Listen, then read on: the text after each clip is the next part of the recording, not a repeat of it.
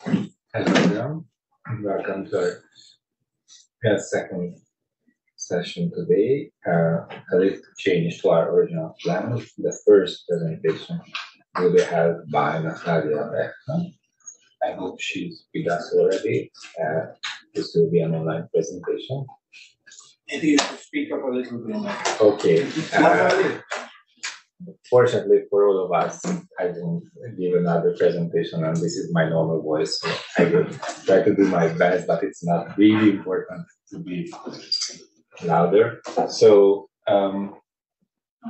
hello Natalya, I hope you hear and maybe see us. I can see you, thank you. Okay, so if it's okay for you, then I think you can just start. Right, and I'll aim to speak for 20 minutes, right?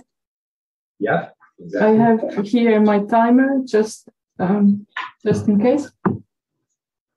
And if the connection breaks, or if you can't hear me properly, please interrupt and let me know, all right? Thank you. And good afternoon again, and greetings from Helsinki. This has been very fruitful 2 days for me, and I'm very much grateful to the workshop organizers to be able to join online. And my own take on the theme of the workshop comes from literary studies. I'm currently working on a book project on the utopian imagination in Central Eastern Europe after 1991 from a world literary perspective. And so I'll be talking about Utopia from this angle. And I'll make 3 points in this talk, rather schematic ones, but I think there's a lot in each of them to unpack in relation to the theme of the workshop. And the first point I would like to make is in connection to Utopia in Central Eastern Europe. So this would be probably preaching to the choir, but the first observation I'll make is that Utopia at the moment is one of the key theoretical and artistic concerns of our time. From the study of futurity and the search for real utopias in sociology and theory, to the boom in fantastic, apocalyptic, and dystopian fiction, Utopia in all its forms is intrinsic to how our age thinks the present and beyond. On the other hand, across disciplines, this sustained concern with the future is often expressed as an epistemic or formal crisis. Most notably, it is a diagnosis of our imagination of the future being in crisis. And this is a consistent diagnosis across the years. I've referenced a few works that speak precisely about crisis of imagination.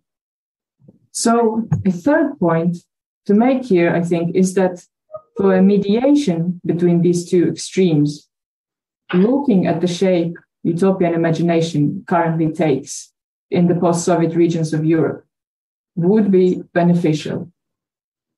And the reasons for it, I think, lie in the specific historical situation that this socio-cultural space has. The Soviet sphere is the space in which utopia was said to have been actualized, or at least to have been achievable in the near future, the so-called radiant future. The collapse of the Soviet Union in the 1990s had 2 brief consequences: a sense of the end of all utopias, or of the achievement of a particular alternative future, such as joining the affluent and democratic West, for example.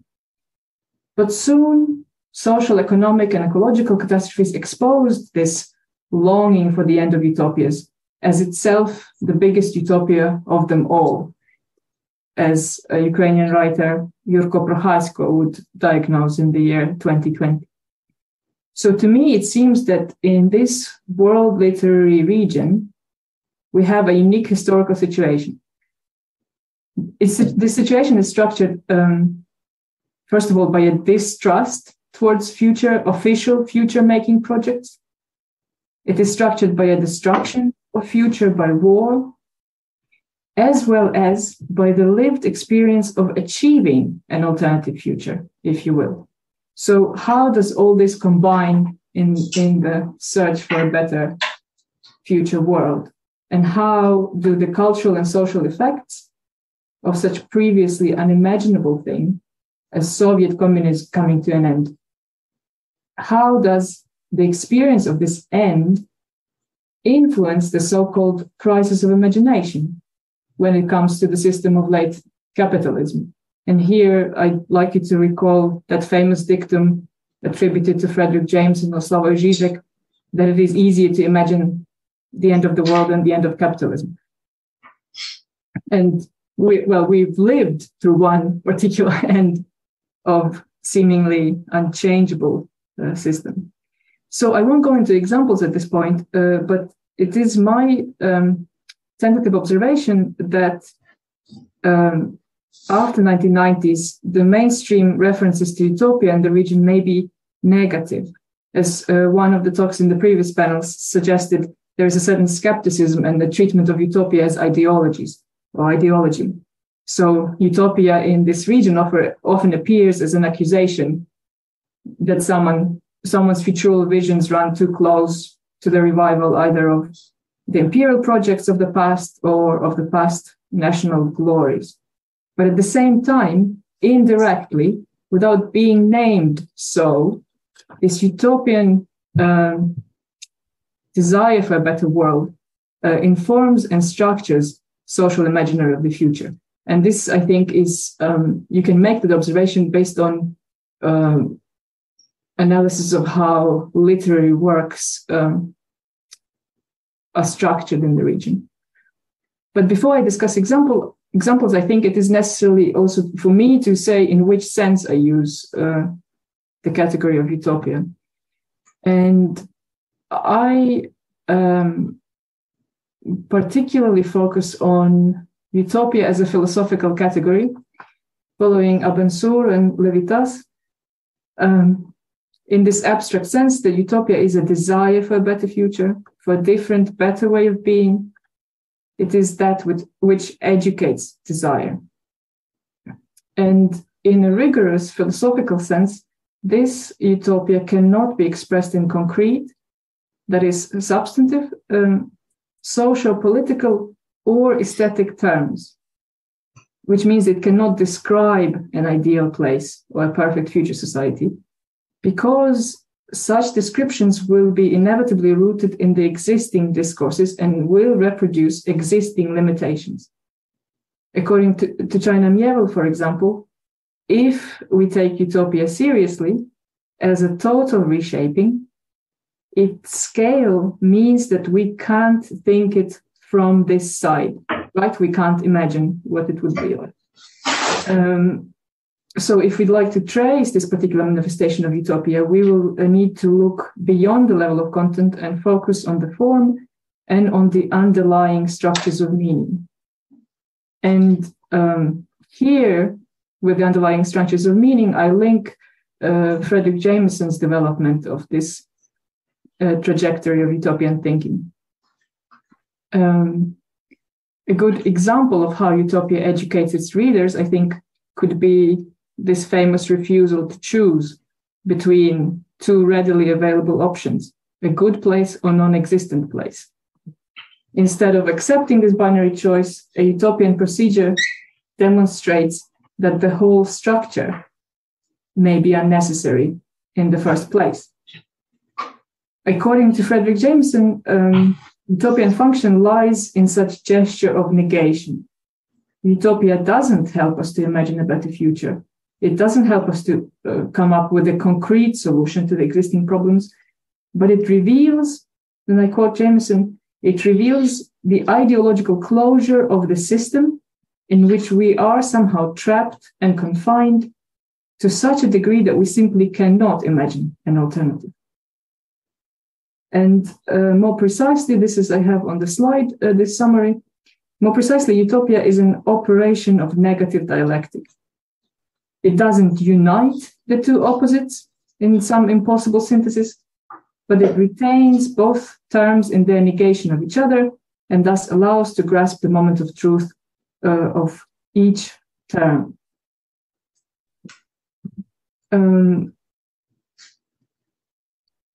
The utopian procedure, understood semiotically, then is a double negation.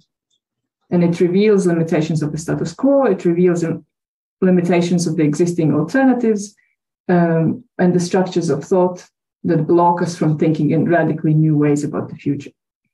This, of course, is only one particular understanding of utopia, but I think in the context of literary works, where usually only the content is discussed, I think it is important to stress this particular take on utopia. And now, to link this utopian angle to the focus of the workshop on democracy, I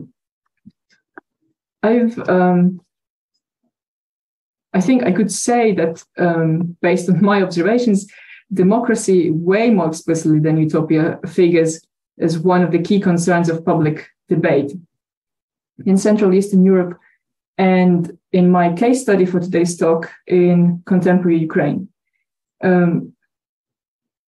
But democracy is anything but a straightforward topic, as I think we've learned in the course of this workshop. Let me give you an anecdotal example, which you perhaps also are familiar with already. Before Volodymyr Zelensky became the president of Ukraine, he was a stand-up comedian and an actor. And his well-known TV series, Servant of the People, had such a good premise that made it so popular. You know, a representative of the ordinary people is elected president. The actual ordinary people, and not, for example, business elites, are represented in the state governance in a truly democratic fashion. But ironically, when Zelensky actually won the presidential elections in 2019, the country's opinion became extremely divided. Many didn't go to vote at all. Many were left very bitter about the stupidity of fellow citizens who could fall prey to such straightforward populism. And heated social media discussions continue to this day, whether democracy is such a great organizing principle for politics. Because what if the majority of demos are fools? What if, as it actually happens, the majority of the population can be successfully manipulated? And this conversation carries on also directly, indirectly in literary works. In the year 2020, Serhii Zhadan, one of the hugely influential writers and cultural figures, was considering what is the future of Ukraine, say, after the Russian-Ukrainian war. And he was, of course, still thinking of the one started in 2014. And that future inevitably had to be discussed in terms of democratic choices, in terms of political elections. Zhadan observes that somehow precisely this question of choice and of the inevitable responsibility for one's choice is a particularly urgent and a painful one in our country lately. Sometimes one has the impression that choosing the future for our country, we do so not because we care for someone, and he means future generations, but out of vengeance, locking ourselves into a corner only to then bravely fight to get out of that corner. And at the same time, as this dissatisfaction with the existing structure of democracy exists, there is this fight for democracy, however it is conceived. Because if you think what was the catalyst for major popular uprisings in Ukraine in 2004 and indirectly in 2013, it was a limitation of democratic elections, right, in 2004, and it was an increasing authoritarian tendencies in the government in 2013. So there is this kind of paradox where people complain about democratic system as it is arranged, but also continue fighting for it. I think I will not go into further details here. I still was wanted to consider this democratic paradox. But I will move to the third point and the final section of my talk, where I would like to unite then the utopic and democratic concerns with the help of a short case study from contemporary Ukrainian fiction. And I look at fiction these days because I think in times of social crisis, literature renews its role as a site of articulation and discussion of what it means to be a certain kind of society. And in times of war, moreover, the very possibility of society's future is suspended, if not destroyed. And this has profound effect on public discourse as well as on the literary discourse, because the future is suspended, but at the same time, war brings about absolutely urgent, persistent questions about the future. When will it end? How can it end? And how do we live after? If there is no visible answer to the combination of these questions, if the war drags out into a new routine and ceases to be a state of exception, what kind of temporality organizes a society without a future? There is, of course, that extreme one of the here and now, of basic daily survival. But beyond this immediate daily level, when the state of exception becomes a routine, I think that the absent future becomes substituted by utopia. The absent social future is then translated into utopia. And in a sense, in this following sense that I've now also summarized on the slide, the future is open-ended, suspended, destroyed, and this open-endedness combines with a militant desire to achieve a better future, however impossible or unrealistic it may seem, right? So the destruction of the future, it does not lead to apathy, to inaction, but it does generate this forward-looking action towards something that seems impossible at the moment. And this, I think, is kind of a utopian temporality, if there is one.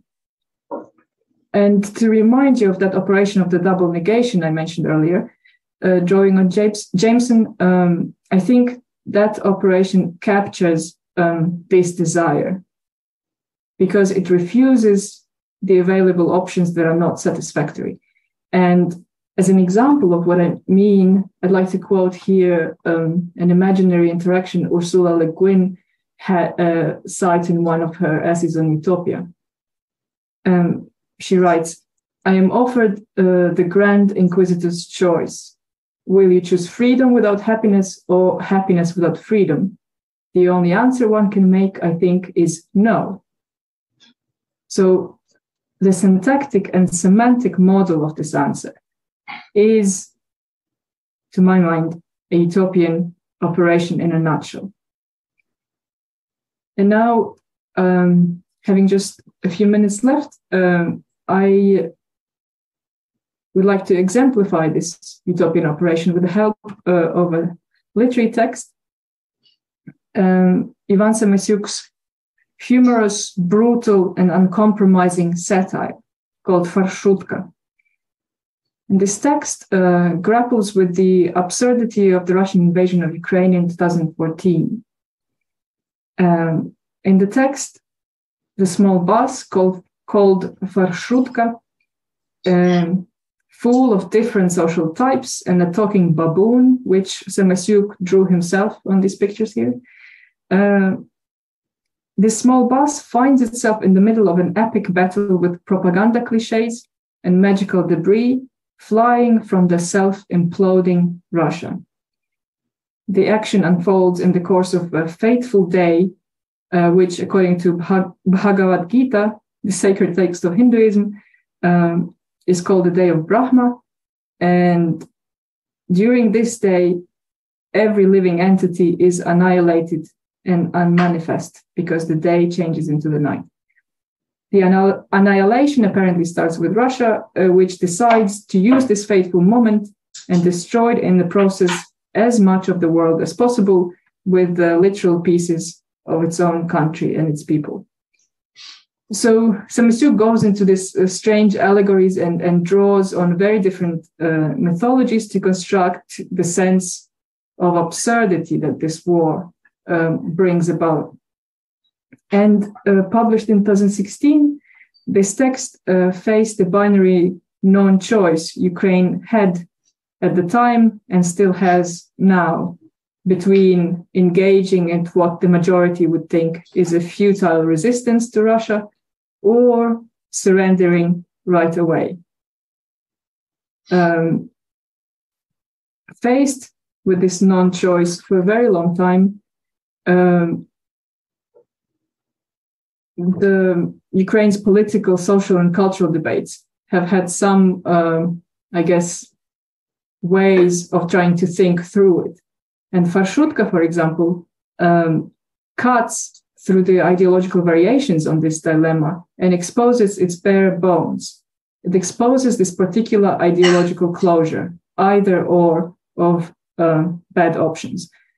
In the text, time and again, someone from the bus, for example, would explain their predicament, saying, like Ostav Vishnu, who was talking, saying, in principle, we are fucked. Nothing to do about it. Resistance is futile, just lie down and die, because everything was determined long ago, decided and carved into the sacred stone.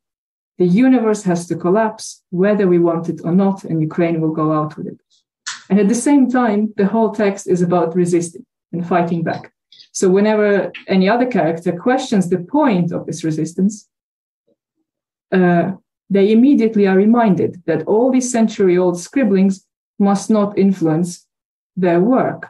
The book, at the same time as it says this, the book insists that changing the course of history is well within our powers, even if it's Maha history, as Sanskrit would have it.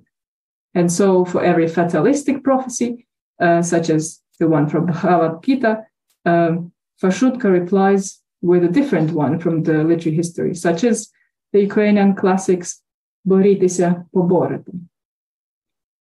And now I'm approaching the conclusion. In the end of the book, the boss does win. It somehow manages to stop the end of the world and the annihilation by Russia. And you'd think this is a happy end. But as we know, utopian desire, utopian movement cannot be arrested, right? Because it disintegrates into totalitarian figurations. And so to keep this perpetually unresolved utopian tension, Farshutka also resists the formal imperatives of narrative closure. The bus crew sits down to eat and relax, but this is just a temporary pause. They also say they must go to Kyiv as soon as they finish the picnic because the corrupt state institutions are not going to change themselves. And the victory that they have supposedly achieved is linguistically ambiguous in the best traditions of Thomas More's neologism. One of the characters asks, "Is it a victory or a betrayal?" Vakarchuk groaned from the flower bushes. "It's both, Slavko. It's victrayal," Yuhimenko replied. You must remember that this is a satire, so it has found the form in which to grapple with these impossible questions. So to conclude, I think I'll just stress how texts like Farshutka, their form, their innovative form, how they draw attention to a particular satirical and indirect figuration of utopia in contemporary Ukrainian literature.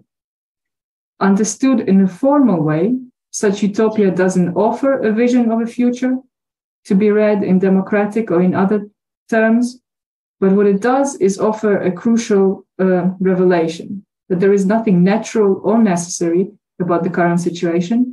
There is nothing immutable and set in stone in different analytical predictions about the social world, political trajectories, and possibilities for change. The future can be different from what its contemporary projections say, but it would require an inhuman amount of dedication and work. And it is significant, I think, that Farshutka entrust this task of bringing about a better future to a heterogeneous group composed of different social strata of humans, animals, and demigods, then they are unlikely cooperation, thus tying the utopian desire back again to a desire for an ideal, a democratic society. And I think I'll stop here. Thank you.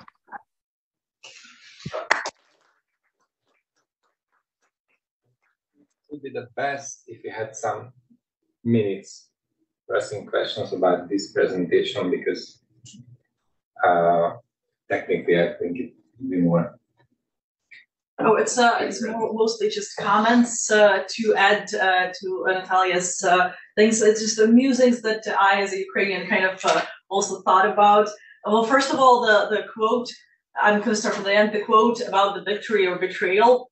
It's just it's a very prominent kind of meta narrative amongst Ukrainians. It's this lens through which we most often perceive like all sorts of political, like whatever news we're discussing. This is like this dual lens. It's so prominent that it kind of already is becoming memified in the social media. But it just struck me how this seemingly kind of innocuous quote just has this, like, it's much more imbued with context. If you know about this duality and how prevalent it is in Ukrainian political discussion, and then this short comment about the servants of the people and the whole phenomenon of how this populist series managed to. It's just the particularly striking thing about it was that I remember some sort of statistic about Ukraine being around, actually I think it was 2019 or something like this. That Ukraine was like the lowest, the country with the lowest levels of trust in government, and that it's something about like 9% of people who really trust in the government, and there's just all sorts of authority structures, and the fact that this has this really simple populist kind of propaganda, which was not actually about the democracy that much, because one of the more famous scenes there was this teacher who becomes president, played by Zelensky, imagining how he hates the corrupt, horrible parliamentarians so much that he just shoots them very brutally. There was a scene that was played up for a comedic effect, obviously, but this is one of the most famous and celebrated scenes in there, which people really kind of related to, which is also a very interesting question as to what does it say about Ukrainians and Ukrainians, especially when they're electing people. Like, why would you want to elect people who you want to kill? But this the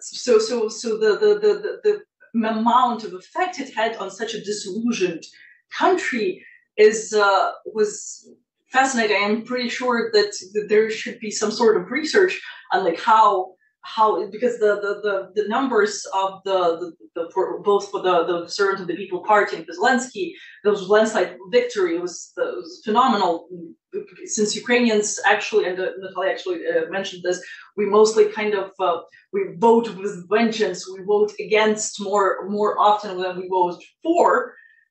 This was unprecedented, I would say, for quite a while in modern Ukrainian history. So yeah, that's just some of the additional comments I wanted to add. Okay, thank you. Next question / remark. I'm Monica Bar, and my question actually relates to the images that you were showing us. Are they drawn from the book? Because I think that when we think of Utopia, still we think of the written word, whether this is a piece of political thought or whether this is literary fiction. But here we see utopias visualized. So that, I guess they are not just illustrations; they have a central message. And perhaps you could comment on that. I just want to underline this. Actually, I really loved the ships, and I also wanted to ask more about that because it was so very powerful, and I was curious about its connection to the presentation. But I hope there are some other questions as well. Yes. Hello, Natalya. This is George. Fighting you shall overcome. That very peculiarly resonates with the last line of the play I was talking about yesterday, which is Ember tüzdes bízva bízza, man, you shall strive and have faith. So that's very interesting. We have in common with Hungary and the Ukraine. And I have a question about Farsutka. One is that, is it available in English? Because it seems fascinating to me. And the second, if whether you could reflect on the cover, because that was very interesting, partly Latin, partly totally Ukrainian. I was very much interested what was that all about. Thank you for your presentation. Okay, I think we have some questions, remarks, so if you wish, you can start to answer them. Yes, thanks so much for the comments. I think back to the first reflections. I think I just want to highlight the last sentence in Rancier's observation about democracy here on the slide that I didn't go through. That we have in fact are called democracies, but in fact they are oligarchic governments because the power belongs to a few people or groups that are elected, and the system reduces democratic action only to the election process. So I think in Ukraine's case, particularly visible this situation, that people try to influence social future on the whole only through these elections. And then there is a lot of different sentiments and resentments put into this. And there's a lot of kind of heated discussion when it comes to elections. When it comes to art, the pictures I showed, Ivan Semisiuk is an artist himself, and he's done a lot of things. But the ones that I mostly showed are by Daryna Koryagina.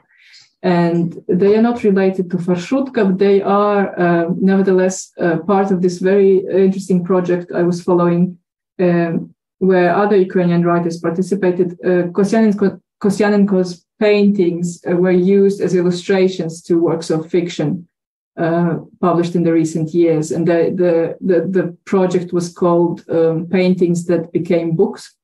Serhiy Zhadan, for example, participated in that project, and other Ukrainian poets. So there is then the dialogue between the paintings of Koryagina and certain literary texts, and they are published together. But for me, Koryagina's paintings, for example, for this context, they capture the kind of paradoxes that are united, say, in Ukraine's reality, or in these texts that I consider utopian, even though they are not called utopian, the paradoxes of, imagery from religious icons, 19th, 18th century, and contemporary realities, that contemporary kind of cities that are transposed onto each other. This layering of contradictory, sometimes, ideas that are nevertheless united. And through that unity, some sort of a different meaning, or at least a possibility of a different meaning, arises. And with Semisiuk, his text is not translated into English, but the cover, specifically here in Farsutka, the combination of languages and registers and mythologies, these are elements of what I would describe as the contemporary genre of Menippean satire. And in my work more generally, I am trying to develop a theory of how in Central Eastern Europe, utopia finds its genre expression not in the novel, not in the more mainstream types of texts, but specifically in Menippean satire. Farsutka would be one example. There are ones translated into English, such as Volodymyr Rafeenko's Mondegreen, for example. So there is the whole trajectory of Menippean satire / utopia in the region since, I think, 1980s, 1990s, and that's something I'm exploring. But thank you for your comments, and thanks for this opportunity. Thank you very much. And if there is no further question, then I think we should proceed with the second presentation. And I think we should proceed with Daryna Koryagina's presentation.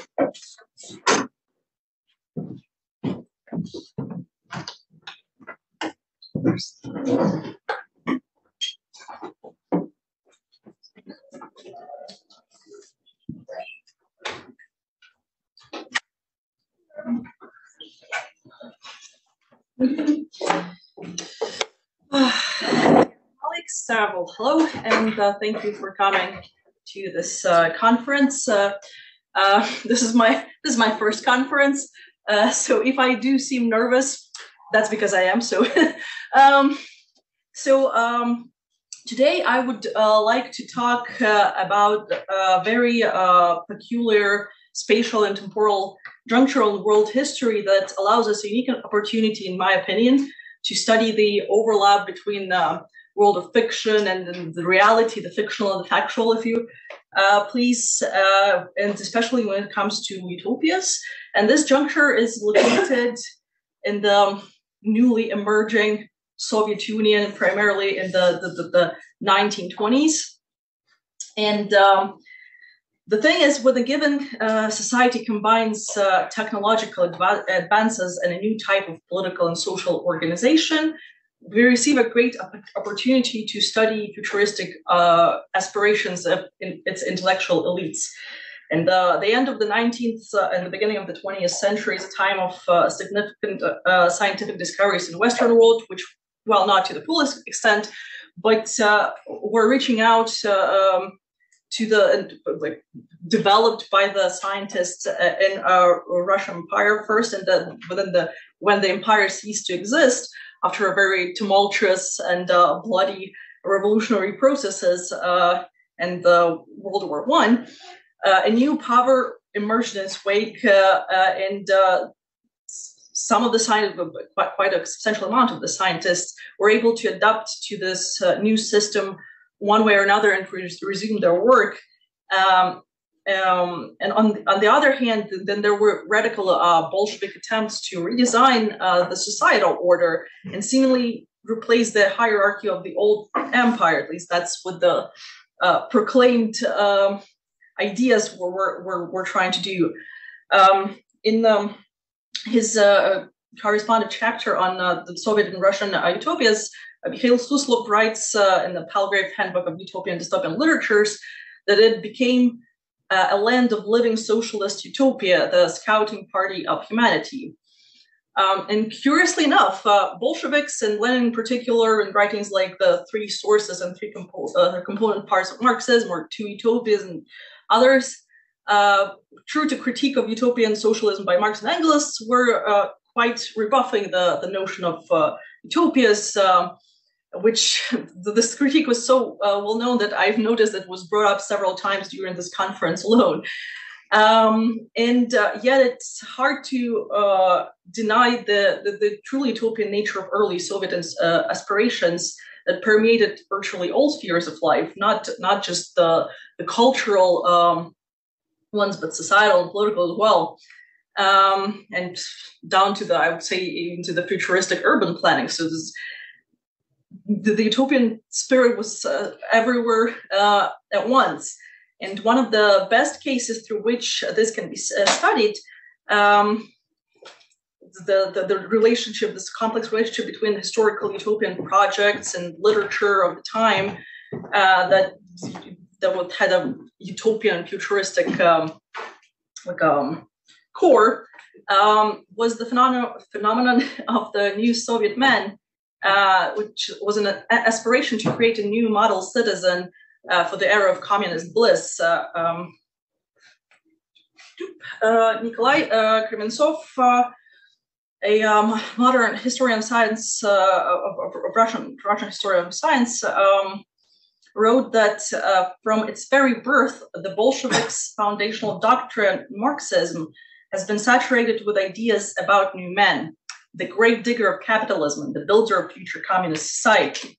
It comes as no surprise then that some Russian Marxists greeted with much enthusiasm the intense studies and development of various biophysico-medical technologies for making of the new men, pursued by visionary biologists before and particularly after Bolsheviks seized power. Most notorious of these experiments were arguably the ones conducted by Russian scientist Ilya Ivanov, that's him, a specialist in artificial insemination and interspecies hybridization, who started a project to create a human-ape hybrid. While this project sounds extremely outlandish and unethical to us now, it was nevertheless supported and approved for funding by Bolshevik leaders of high ranking, namely Anatoly Lunacharsky, the Commissar of Enlightenment, and Lev Kamenev, the member of Politburo and deputy head of the Soviet Commissars. And that was not the only attempt so far, though it's just more interesting one, to expand the physiological abilities of humans. The list of scientists keenly interested in this topic would include world-famous physiologist Ivan Pavlov, who was not, arguably, he was not trying to create a new Soviet man precisely, but still conducted very interesting experiments. Psychiatrist Vladimir Bekhta, Nikolai Koltsov, arguably the most famous Soviet eugenicist, geneticist Yuri Filipchenko, psychologist Georgy Chelpanov, and numerous others. But it's not only physiological enhancements that will create a new Soviet man, since he should also be morally superior in a sense of total devotion to communist ideals. When describing the describing the communist men of the future in the 1924 book of his called Literature and Revolution, Leon Trotsky wrote that he will try to master first the semi-conscious and then the subconscious processes in his own organism. And within necessary limits, he will try to subordinate them to the control of reason and will.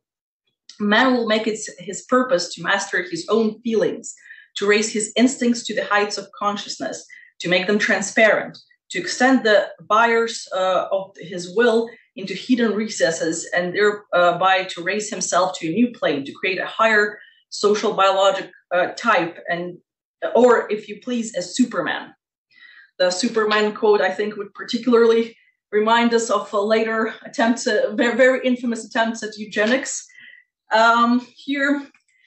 Trotsky here underlines the point that mere moral superiority can change such an individual almost to the biological extent, which is quite different from the actual biologists trying to enhance a human being. And it is important to note here that discussions of new Soviet men and that in the discussions of new Soviet men, the morality and adherence to communist ideals was often postulated as having transformative powers and being crucial for the future communists. The list of people who were writing extensively of their own visions of creating such a progressive men, the new part of the collective, include Lenin, Gorky, Lunacharsky, well, and many other famous both party leaders and the intelligentsia. Bolsheviks strive to control biology and basic instincts through the power of conviction in all spheres of life. A good example of that can be found in various initiatives to control the sex drive and sexual behavior amongst the proletariat, which often varied from programmatic documents. Here we have an excerpt of the 12 Sexual Commandments of the Revolutionary Proletariat by Soviet psychologist Aaron Zalkind, which is a fascinating read. Or the works of fiction. This is Alexandra Kalantaya, I'm sure you've heard of her. The love of worker bees, and then she also had a great love, the first woman in the Bolshevik government, most prominent woman in the Bolshevik government, who was often erroneously hailed as a herald of free love and promiscuity amongst young communists, and often she got a lot of flack from Lenin, even though that's not all of his criticism was actually correctly attributed to her. And the fictional literature of the time reflected these aspirations. For example, physician Fyodor Ilyin published his Valley of New Life 4 years before Huxley's Brave New World, and the two books have many parallels. Despite advanced technological development, it's primarily the new superior physicality combined with specialized upbringing of the lab-grown people of the future that make the Valley a truly utopian place. And in both works, these advancements allow the new social order to emerge.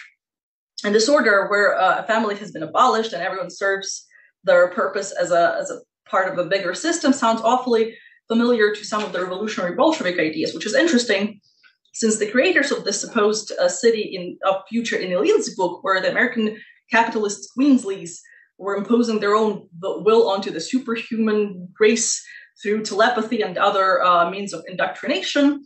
And the question here, of course, can we quantify this individual who fit the mold of the new Soviet men perfectly, but are not governed by Communist Party? And whether this society can be considered truly utopian if the fictional narrator ends up fleeing it. And another interesting question about literary depictions of new Soviet men was how widespread it was in literature outside of Soviet Russia, something that modern scholarship of early Soviet utopias, unfortunately, does not venture outside of Russian literature often enough. To explore this question, let us take a brief look at some of the books from the Beautiful Catastrophes series by a Ukrainian Soviet writer, Yuri Smolich. That's him. He was the editor of the Universal Journal, or just simply abbreviated to USH as usual. That was published from 1928 and was one of the main forces behind he was one of the main creative forces behind the kind of emergence of science fiction in Soviet Ukraine. In book one of the series, titled Dr. Halmanescu's Enterprise, that was published in 1929, we're introduced to main characters: a protagonist, a young woman, and a very idealistic Soviet citizen, Yulia Sakhno, who studies agriculture, and the antagonist, the renowned Romanian Dr. Halmanescu, who is known for unbelievable results in growing crops in the lands through unknown technologies, is mysteriously feared by the local populations in Bessarabia. Dr. Halmanescu fits the mold of a mad scientist in Soviet literature, who's often portrayed as using science to serve his own interests or employed by capitalism, as opposed to serving the greater good as a scientist should. And at first, we are introduced to the wonders of mechanized production that Doctor shows to Yulia. But she soon finds out that the main secret to Doctor's success is not that, but it's in fact transforming the bodies of poor Ukrainian labor workers into living, working mindless slaves by replacing their blood with a special liquid. So soon enough, the reader is led to believe that all of the Doctor's speeches about innovations are but a cover for him to exploit a common worker, which is a very traditional Soviet view on capitalist enterprise owners. While Yulia initially exposes his unethical practices, he only becomes defeated in later installment of What Happened Next, which was released in 1934, where a group of Soviet scientists attempts to reverse actually the experiment results. Here we see an interesting interpretation of the new Soviet man that is closer to the Trotsky's ideas of transformation through the sheer morality and adherence to communist virtue. Here, the scientist who makes truly unique discoveries is not creating superhumans who would then build a perfect societies in Ilyin's new the Valley of New Life, but instead he's making living automatons who can be exploited, and that's about the extent of their function.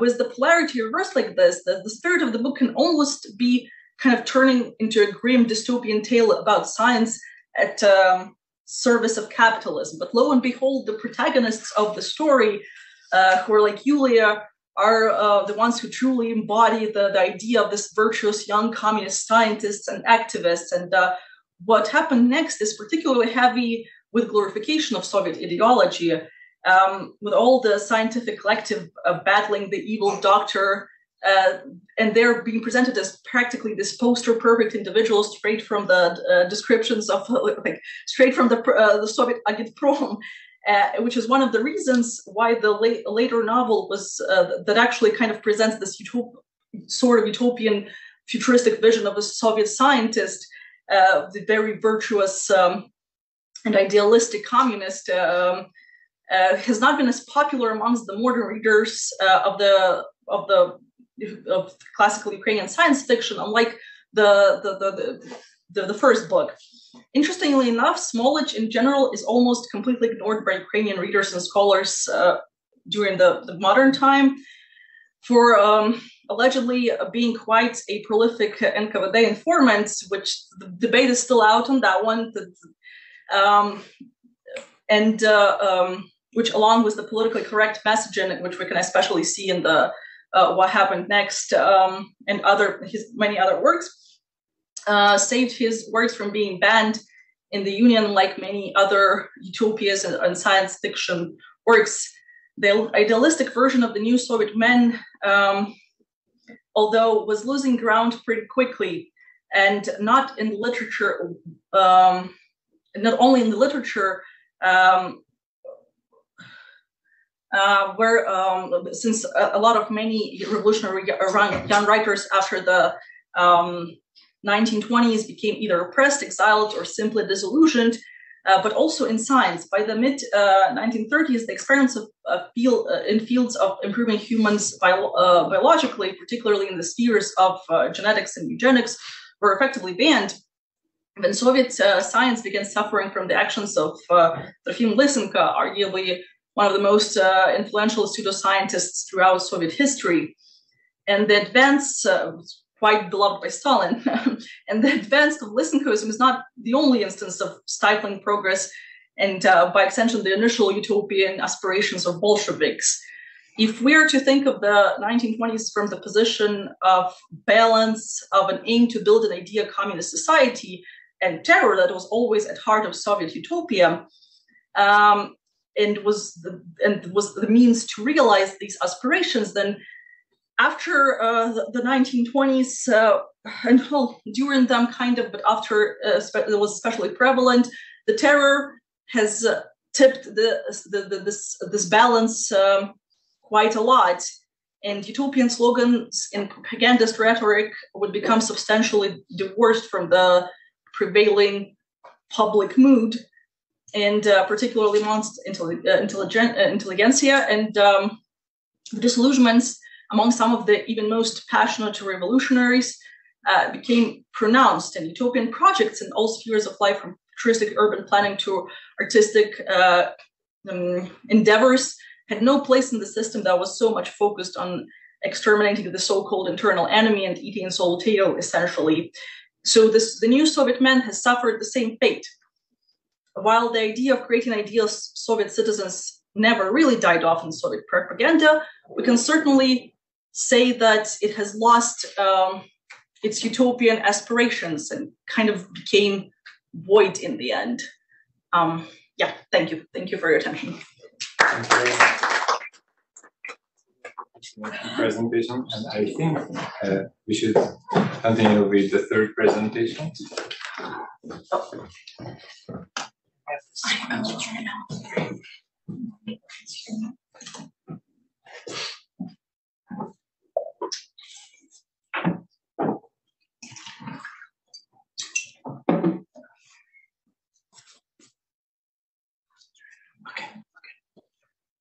And we return to contemporary literature. Yes.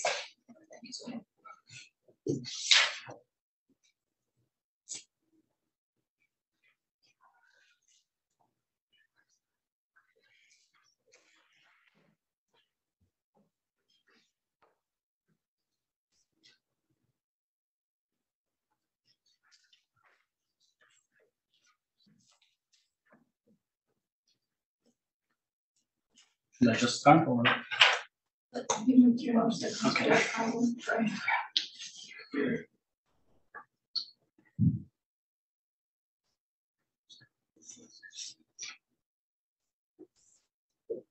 I can call them if you want, but I don't know what happened. Okay, it's fine. Okay. I have just more visual. Okay, so may I start? Yes, Okay. Okay, yeah. Good afternoon, dear colleagues, and welcome to my presentation. So first of all, I'd like to express my deepest condolences for the loss of so many lives by the deadly earthquakes in Turkey that claimed more than 50,000 lives. I am a Marie Curie Fellow at the Institute of Advanced Study at the University of Warwick in the Department of English and Comparative Literary Studies currently. And I would like to start off by extending my gratitude to the workshop organizers Jolt and Eva and Daryna and other distinguished members of the Institute and the University who have made this timely and significant event possible. The title of my rather informative and introductory talk today is Utopia, Dystopia, and Democratic Discourse in Contemporary Turkish Literature, which I hope will be interesting for you.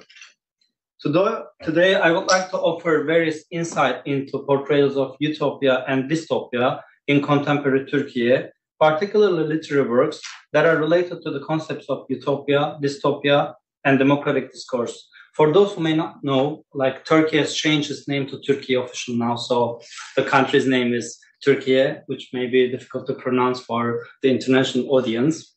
In the first part of my talk, I will first give an insight into utopian and dystopian fiction and relevant scholarship in the country to give an overview of the scholarly interest in the country. In the second part, as you see in the slide here, I will discuss how democratic discourse may be a crucial functioning tool engendering a drastic transformation in the face of a utopian society in initial solidarity, as manifested in the Turkish author Zülfü Livaneli's critical dystopia, The Last Island, or Sonata in Turkish. And this book has been translated into English now. I think it was published in the US and it's going to be published in the UK as well in English. If you have any questions or comments, I'm more than happy to respond as much as possible in the Q&A session.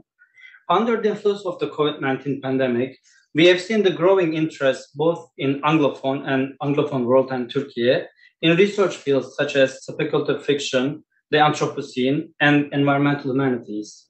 Additionally, we have also seen an emphasis on decolonizing the minds, the canon, and the curricula as a result of the increasing interest in non-Anglophone world, literatures, and cultures as we have been seeing in the last 2 days.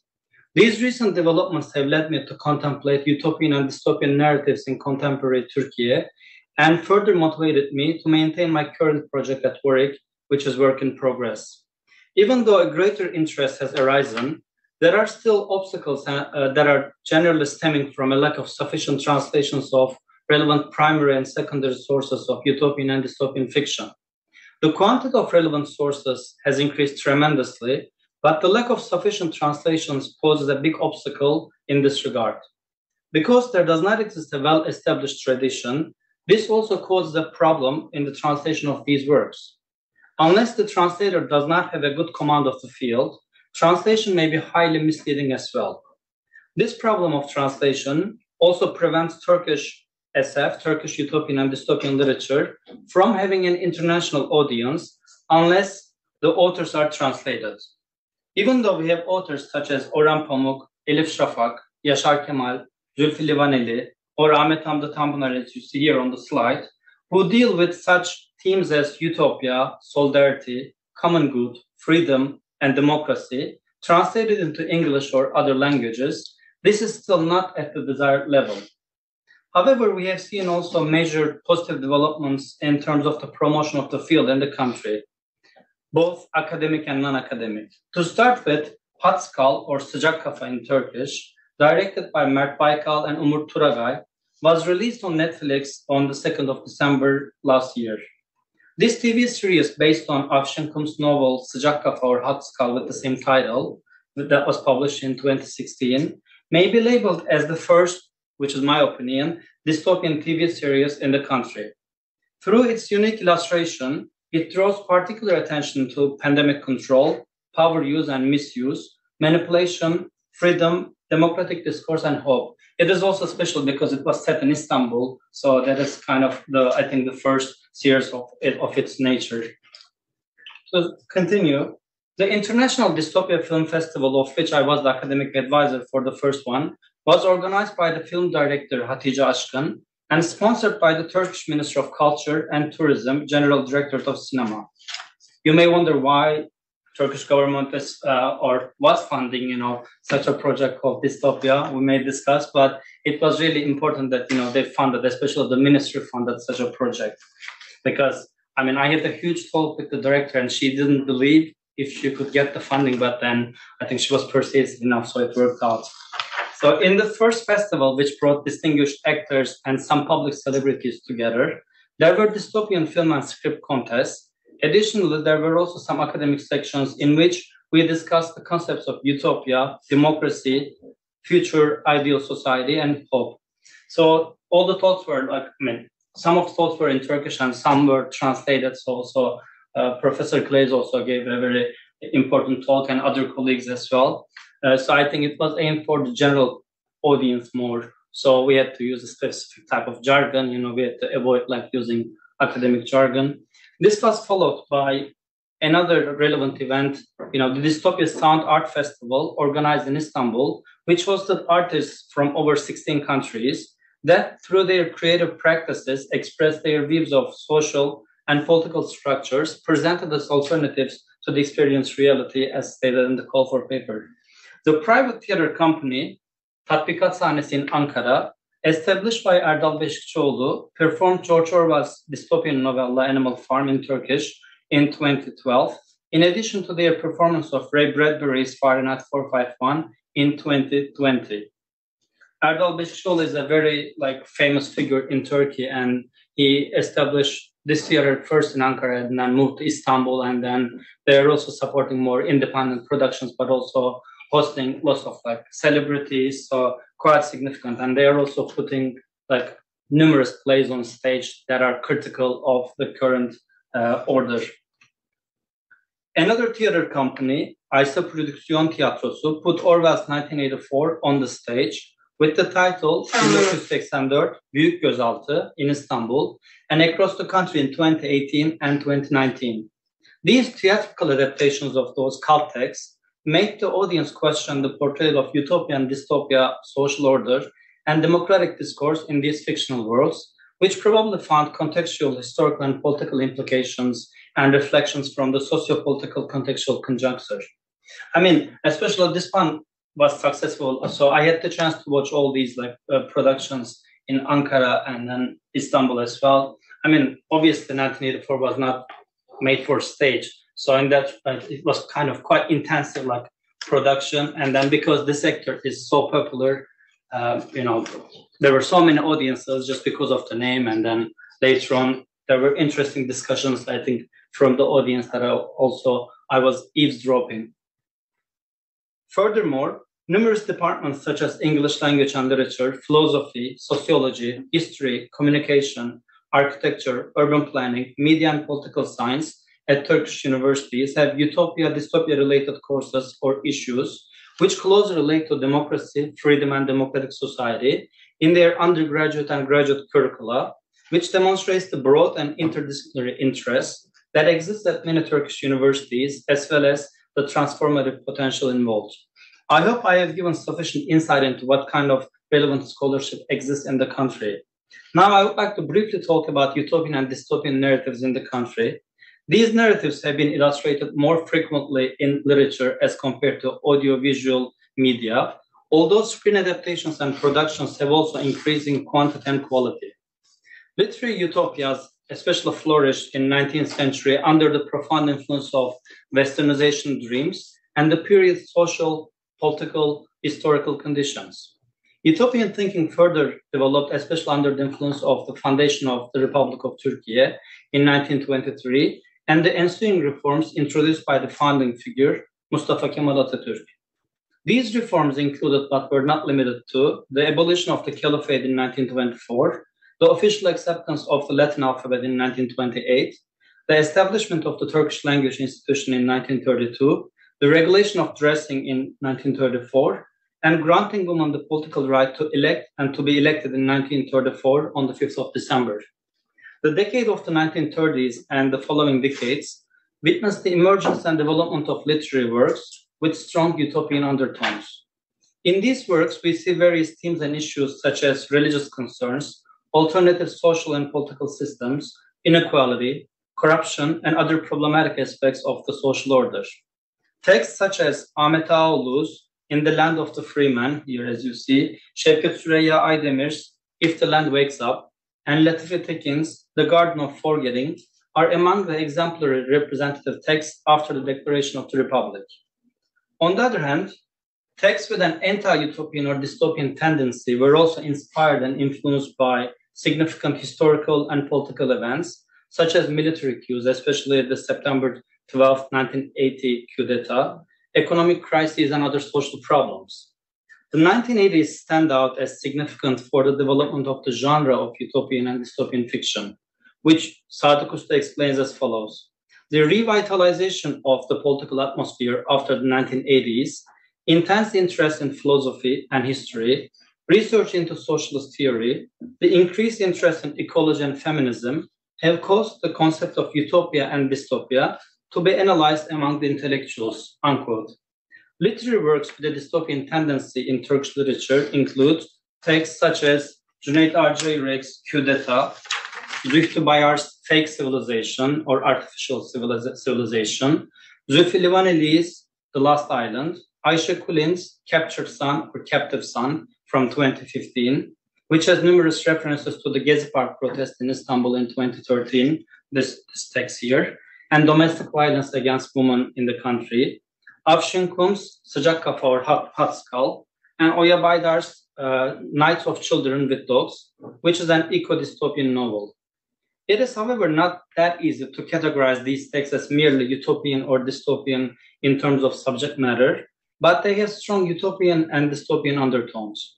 There may exist many other literary works which illustrate the interconnection between utopia, dystopia, democracy, and alternative world systems, but I have tried to refer to some of these texts I could find. In the second part of my talk, I would like to move to the analysis of Zülfü Livaneli's novel, The Last Island, to discuss how the manipulative democratic discourse in disguise may be a functional tool in the formation of the initial utopian order. Maybe just a brief note, Livaneli is not only an author, so he's a very famous singer in the country, and he had to live in exile, like in Sweden and in Greece, for more than 10 years. And he produced film. He's a director. He was an MP, so he has done everything, and that he has done everything quite successfully, which is I think very rare. So this picture was taken by me in London. He came to London in November, so we had the chance to go to the concert. He gave a wonderful concert with the Philharmonic Orchestra in London. So he's quite active. I think he's 75 now, and he values academic research a lot. So I wrote a chapter on the book, and he just got into contact with me and asked for the chapter because he very much wants to read whatever academics write on his canon. So Livaneli's novel presents a utopian social order on a desolate island in which the rules and expectations of the mainstream ruling body do not apply. The temporal aspect is not mentioned in the novel. The island is referred to as the last oasis of happiness, joy, and serenity. There are only 40 houses on the island. The owner of the island does not allow more immigration so as not to disrupt the beauty and balance of nature. They have been living in peace with the actual owners of the island, the seagulls, for a long time, reflecting the peaceful and almost egalitarian lifestyle between the human and non-human world. I think it's also not coincidental that he chose seagulls as the cover image, because seagulls or martı in Turkish, they are the symbols of Istanbul. I don't know, for those who have been to Istanbul, they are everywhere. You always feed the seagulls, if you take a ferry, through the Bosphorus. So it is quite a symbolic. And I read that he also did a lot of research into the nature of seagulls, while I think writing this piece. And also this piece, recently, I think last month, was put on the stage in Korea, South Korea, I've been told, which is, so now there are theatrical adaptations. I don't know why it has become so popular. This paradise is disrupted by the migration of the figure called the president or Başkan, who decides to move to the island. Although he states that he has immigrated to the island to maintain a peaceful life, a retired life, he begins a gradual but radical transformation of the island. He changes the nature of the island into a dystopian reality by changing, first of all, the dress code, organizing an administrative committee, and ultimately exterminating the seagulls. The ecological balance is substantially shattered, and ultimately the houses are burnt to ashes in the aftermath of his tyrannical practices. The island is reduced to ashes in the end, and the president is killed by the hunchback son of the grocer. Land ownership, competition, or the turmoil of the materialistic world do not exist on this island. The inhabitants managed to establish a harmonious relationship with nature and the seagulls. The president's arrival is a turning point in the history of the island, since a hierarchical order is strongly felt for the first time due to his undemocratic practices. His existence is recounted as the harbinger of doom, and the writer number 7, through his subversive discourse, plays a crucial role in reflecting the president's suppressive side. The writer becomes a token of defiance and rebellion, revealing the president's destructive nature through epistemological warfare. In time, a hierarchical level is established between him and the islanders. His first impression as he greets the islanders foreshadows the dystopian future of the island. The new power exercise turns out to be what regulates social life. Intervention in social and cultural life immediately ensues. Due to his staunch belief in his own divine right to rule, he begins engineering the island by ordering his men to cut the trees. This act is enough to shock the islanders, some of whom still believe that the president does not pose a threat to their island and their social life. However, the partial destruction or taming of nature is already intensified. When the islanders attempt to complain to him about depriving them of shade and the beauty of their nature and trees, they are reminded of what civilization stands for by the president, and they are made to feel as though they should apologize to him for not taming nature previously. You could see here on the slides. His eloquence here reveals him as the sole figure of power and authority, while lending a sense of inferiority to the islanders. When he finds out that some islanders do not agree with him, he discloses his hypocritical satisfaction regarding the difference of opinion, to which he responds by establishing an administrative committee consisting of 5 members: himself, the president, his wife, number 1, the writer, and another islander. Democracy, democratic discourse, and civilization at this point become key terms in persuading the islanders and transforming this island into a place that can no longer be recognized or even inhabited. His manipulative discourse enables him to exercise as much power as possible through the committee established to regulate social life. As he continues to talk about civilization and arranging life, he accentuates that democracy is the presiding principle. His acts are controversial and paradoxical in that he does not actually welcome any divergence or dissidence. Thus, he wears the mask of a democratic leader, yet he is quite hypocritical. His eloquent speech is persuasive enough to convince the majority. The islanders are made to feel nationalistic and proud of their island. This gradual transformation changes the fate of the island and leads the islanders to a state of ignorance as they start believing in whatever the president says and begin to regard the divergent figures as possible threats to the welfare of their island. After the hunchback son leaves milk, bread, and cheese on the terrace of the president, he is beaten by the president's men for violating his privacy. This act leads to the formation of certain rules by the committee. These rules imply that those who do not abide by them are to be strictly punished by the committee out of a desire to maintain public order. The formation of this committee leads to many further restrictive decisions and movements. As time goes by, the president's hatred of seagulls starts growing as the seagulls attack his granddaughter and invade his terrace. Even though the president does not see the real figure walking on the terrace, he immediately labels the figure as a terrorist. This act causes every house and the whole island to be searched, intensifying the epistemological warfare. But the writer reveals the secret that it was only a seagull making that voice. From that moment onwards, the seagulls and the writer become the undemocratic president's new enemies. Accordingly, the president finds himself at war against nature and proposes the annihilation of the seagulls. Although many islanders are initially opposed to this proposal, they finally end up exercising the annihilation of the seagulls with guns provided by the president's men. The majority are persuaded to start the fight against the seagulls. The memory of the beautiful, charming moments with them is erased through the manipulative discourse of the president.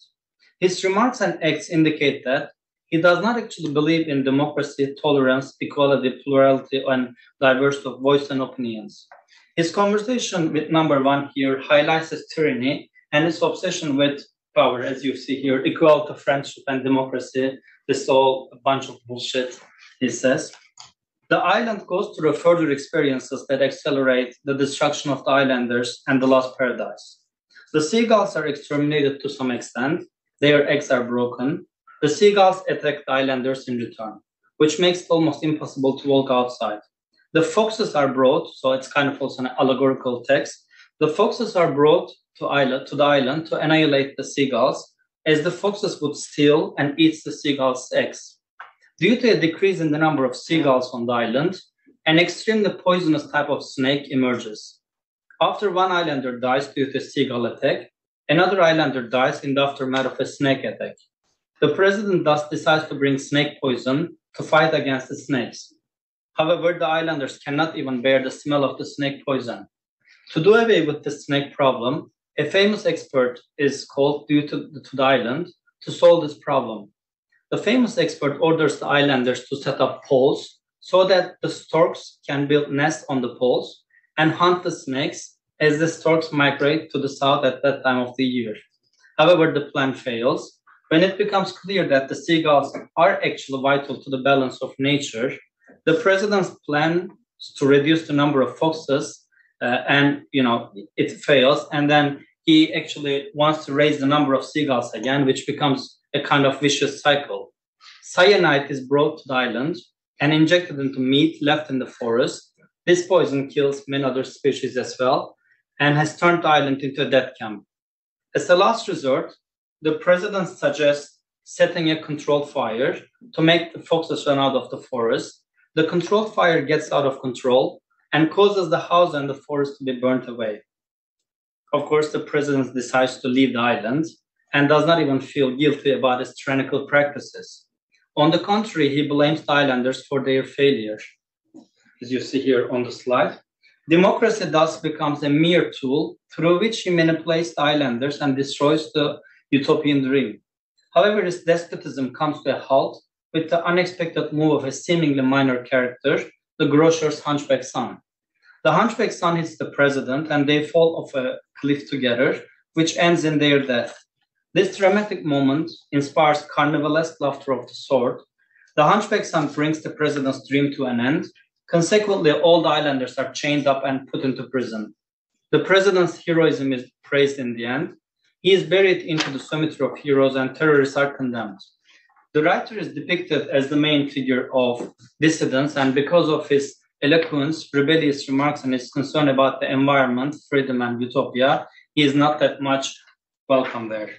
To alienate the writer from other islanders, the president makes it public that the writer is a political convict that has escaped from prison, therefore an enemy of the regime. Subsequently, he is sent out of the island by his men and becomes a scapegoat for the president's failure. The high possibility that the writer is not dead in the end can be maybe interpreted in a positive light as well. Although the last island is ultimately destroyed, the writer, through divine justice, sympathizes with the fictional writer as the strong herald of hope. The writer's possible survival communicates hope. Livaneli's illustration here depicts the gradual disappearance and loss of such a utopian dream. Yet, Livaneli still accentuates the significance and maintenance of clinging to hope and utopian impulse in the face of a nightmarish reality through the writer's epistemological war and his struggle. Livaneli here implicates that, I quote, another world can be built only by action which respects the rights of others and recognizes the rights of all to essay, unquote. In conclusion, I hope I could today give you sufficient insight into utopian and dystopian narratives in contemporary Turkey, with a particular focus on utopia, dystopia, and democratic discourse. Turkish speculative fiction has finally found its own voice in the 21st century and is now discussing crucial issues of today's world, including utopia, freedom, and democratic society. I believe that the country has a good potential for scholarly work on such narratives. The texts I have touched on testify to an evident dystopian and or utopian vein in Turkish literature. Through these narratives, the authors of utopian dystopian fiction invite their readers to consider challenging problems and possible solutions at a level as relevant as the speculative fiction of other languages and nations. Thank you for listening to me. If you have any questions. Thank you for yet another wonderful presentation. We still have some time left for discussion and questions, not very much, but some minutes. So please, if you have questions, would like to start.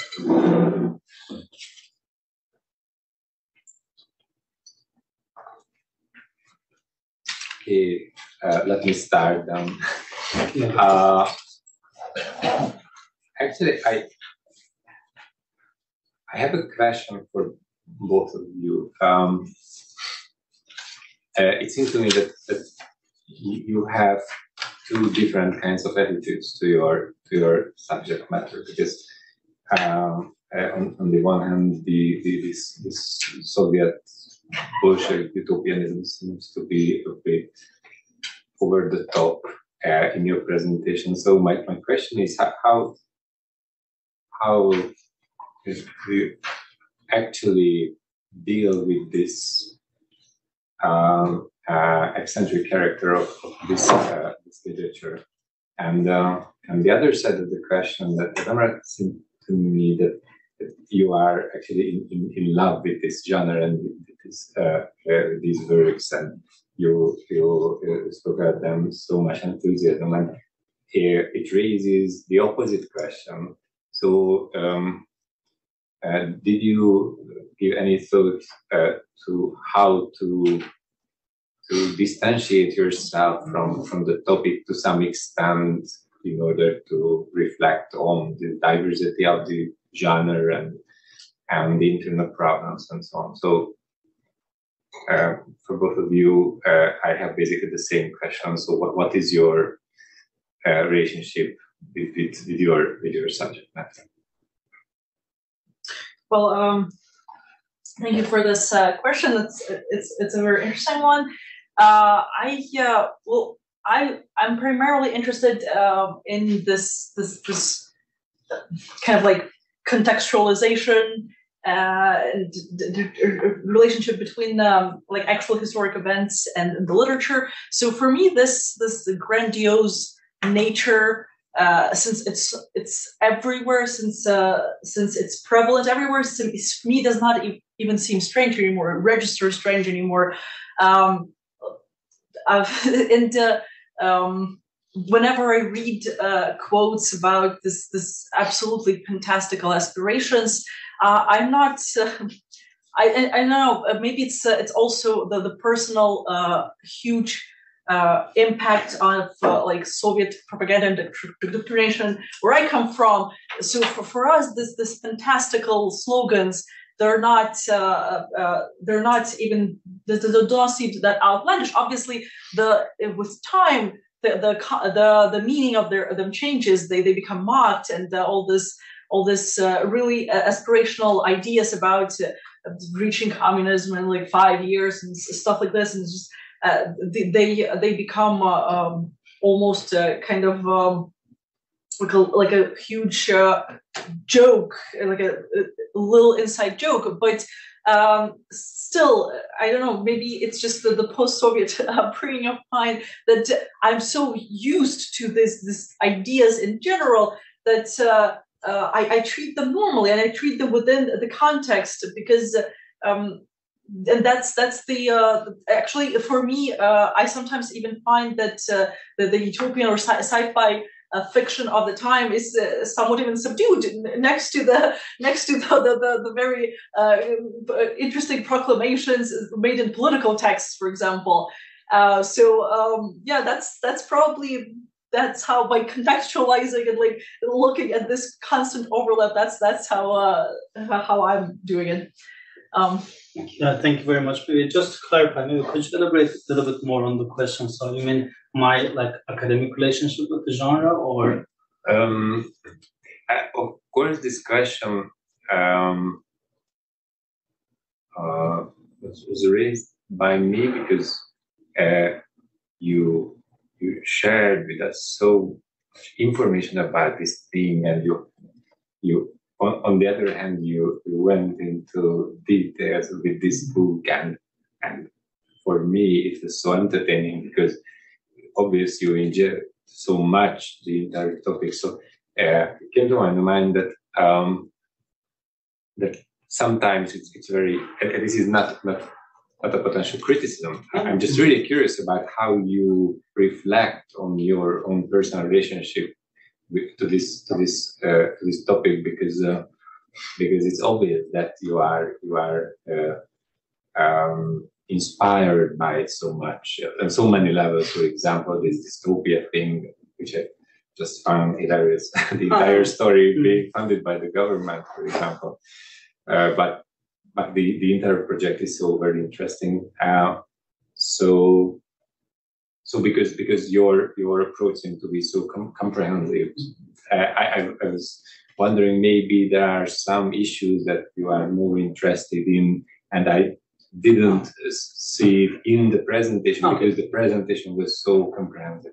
Yeah, thank you very much for the question and commentary. Just I wanted to clarify. Yeah. So this relates to, like, contemporary, like, Turkey. So when I prepared the presentation, I wanted to keep it more from general to the specific, and then just wanted to give a kind of flavor within the time constraints, of course. But in my current project, like at Warwick, I am more focusing on the depictions of like identity and like environmental, crises, how they are projected in this type of literature, and I'm analyzing from this angle. Of course, I think as someone from Turkey, like it sometimes like makes it hard to focus on this topic because it resonates like with so many issues in the country. So in that regard, and I get maybe this question like a lot from my colleagues who work in history or politics department, how, if I don't find it like quite, frustrating or like annoying to work on such a book because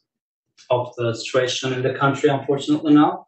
Yeah. So in that regard, I mean, I think as it's a growing field in the country, and like we are trying to promote this in the country through these workshops, and then maybe translating like certain jargon into Turkish with some other colleagues. So we try our best on the part. So what I try to do is, like, if I am presenting it to the more international audience, I'm more giving this talk on the Turkish case. And in Turkey, we are more doing these talks and maybe introducing like contemporary debates about the field rather than talking about the Turkish case. So I try to work like two ways. I don't know if I answered your question, but yes, of course, it was very informative for me that you are rather interested in the ecological aspects when it comes to your own research.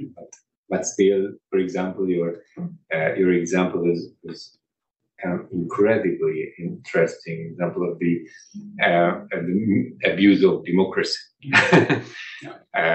So it was something already done. Yes? Yeah, question. Thank you. I have a comment and a question to both of the speakers. First to Emrah, this equally differentiate and democracy is bullshit for the week. That I made a note of this. This is very interesting. But so the question would be more like, you spoke about the courses and research going on in Turkey. Is there enough academic freedom or educative freedom to carry them out objectively? That would be the question. And to Daryna, a comment is that eugenics in the beginning of the 20th century was a commonly discussed issue before the Nazis discredited it completely. Aldous Huxley comes to mind, but many other people were discussing eugenics. But the question which I think secretly everyone would like to ask is, what is the sexual life of a decent Bolshevik? Actually, I had quite a bit of fun when I'm sorry if I started out. No. It gives me some time.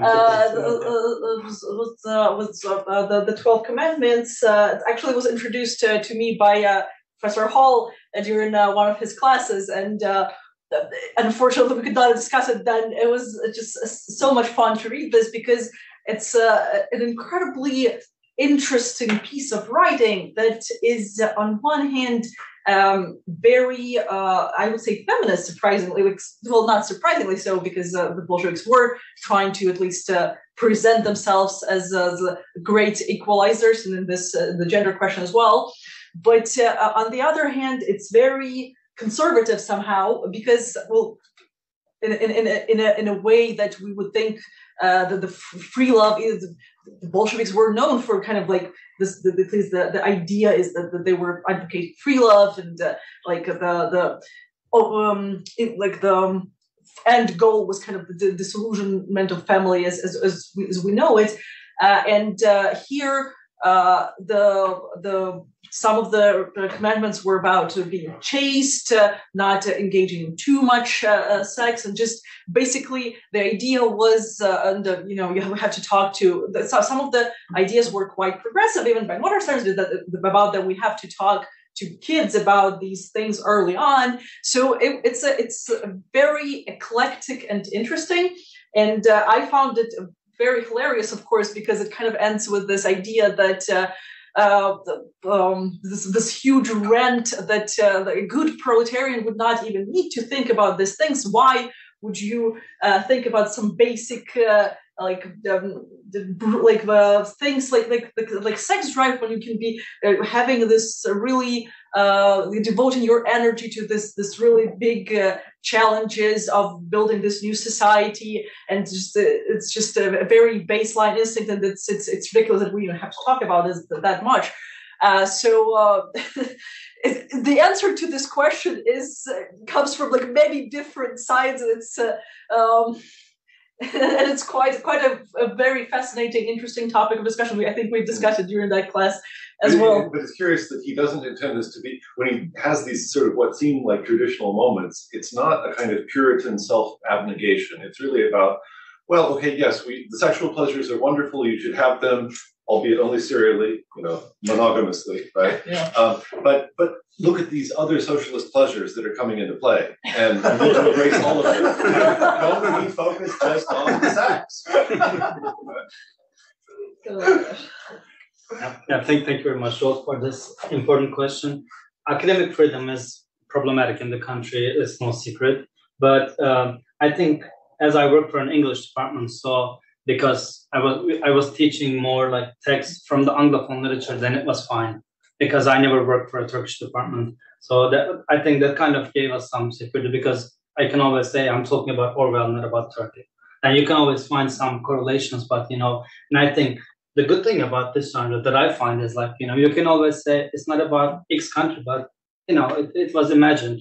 So you could always, I think it kind of gives that flexibility. And many of my colleagues are teaching Utopia, Dystopia related courses. I also taught a master's course in Turkish to the cultural studies program, but I didn't know how to react. Of course, then, you discuss Orwell and and then if a student asks you, okay, can you relate to this Turkey? And then, I was a bit cautious because, especially during the pandemic, it was like, virtual classes. So yeah, in that sense, I think it kind of made me a little bit like nervous in teaching those terms. But in general, I think now even smaller universities or many universities, I find I check the curricula of at least 50 universities, and almost all of them, they all have now Utopia, Dystopia courses for undergraduate level or graduate level. So I think if you, for example, if I taught this text, I don't know how it would be, because then it would be quite problematic probably.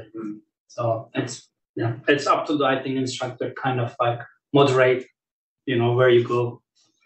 It's good to hear the English department gives you some freedom. That was the case in Hungary as well. Orwell was forbidden before 1990, but the English department had a copy of in English, of course. Yeah. Thank you. Thank you, sir. Just a very quick comment. after having listened to Emrah's presentation, I think we were reminded once again what a central role animals often have in utopias and dystopias. And I don't know if you want to comment on this, or I'm interested if there has been any more comprehensive studies on this topic. I think from the Turkish case, like, so for this text, obviously, like, yeah, the animals play such a big role. And I think there are some other texts, for example, The Garden of Forgetting, there also, like, animals and nature plays a big role. And, like, maybe recent authors also, like, Oya Baydar, I think they use more animal, like, figures. So in that sense, yes, when they play a role, and even with the rhetoric now, when people talk about utopia, dystopia, animal studies or post-human, like, discourses, that they come into play a lot. So now I think, especially current scholarship, we have some colleagues who work on like post-humanism, transhumanism, and like animal studies, and they like now exploring and analyzing, the role of animals and nature, and like what they can tell to kind of, I think, contextualize the current like discourse. Yeah.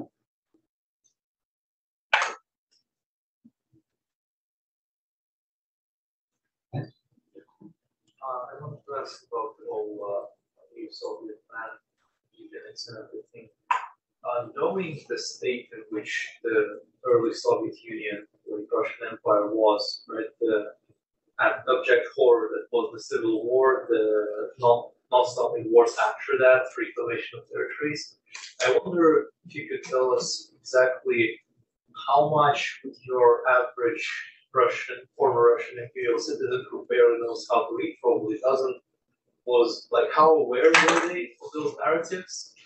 Was it just something that they would see from a commissar on, I don't know, on papers a couple times and that's it? Or would they actually somewhat understand those ideas?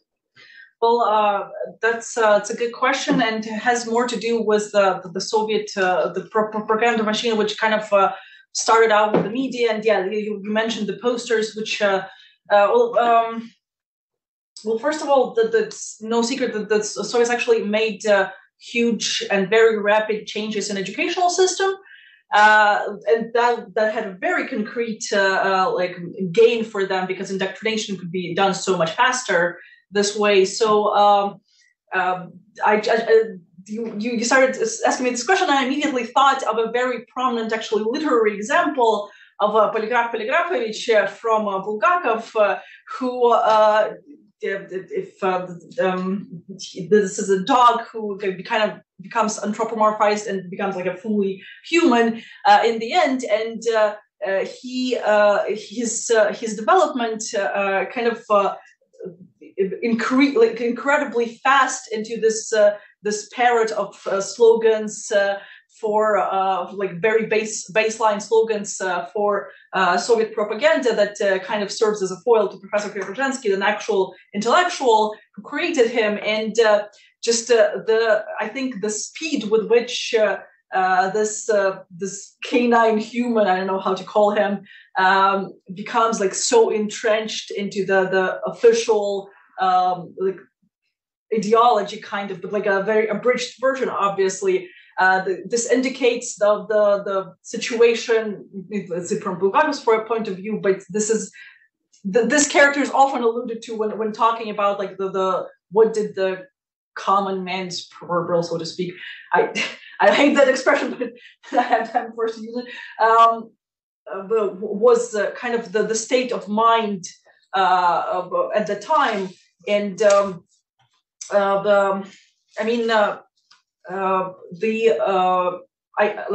utopian aspects of this Narodniki, it kind of stems from the fact that we have to talk and we have to understand what the common man is thinking. But the reality was that despite the best efforts of Soviets to kind of like enhance this processes, the slogans and just very like partial kind of ideas that kind of were just popularized in quick and effective ways is mostly what would stick with like an actual proletariat. I mean, we all know that, like, for example, Orwell did not think very well of proletariats, and that he is pretty vocal about it in 1984. and what is the actual party treatment of them. So yeah, I don't know if I answered your question. I haven't not read any like sociological actual research on public opinion about that, but that's as much as I can surmise from what I know. Thank you. Thank you very much. May I extend the question just a little bit? And if it's okay for you, then I think this will be the very last question, and the Q&A session we will be able to continue during the